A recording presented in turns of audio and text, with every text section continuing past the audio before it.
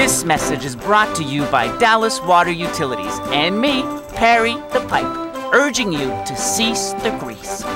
Dumping grease down the kitchen sink? Think again. Hot water and your garbage disposal won't do the trick. When you put fats, oils, and grease, or fog, down the kitchen sink, grease doesn't just go away.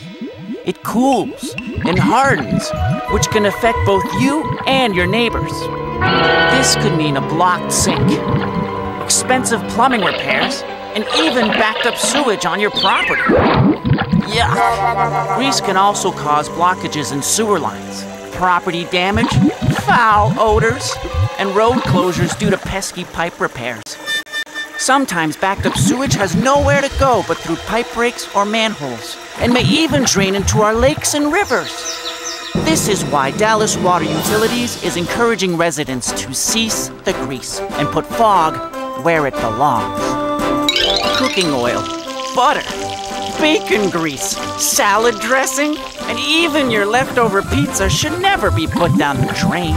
Instead, pour the fog into a sealable container and throw it away when it's full.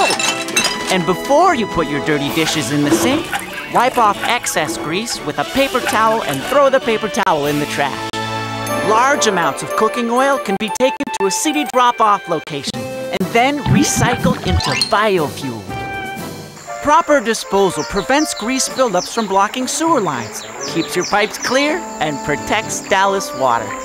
So do your part and cease the grease, because it doesn't stop at the kitchen sink.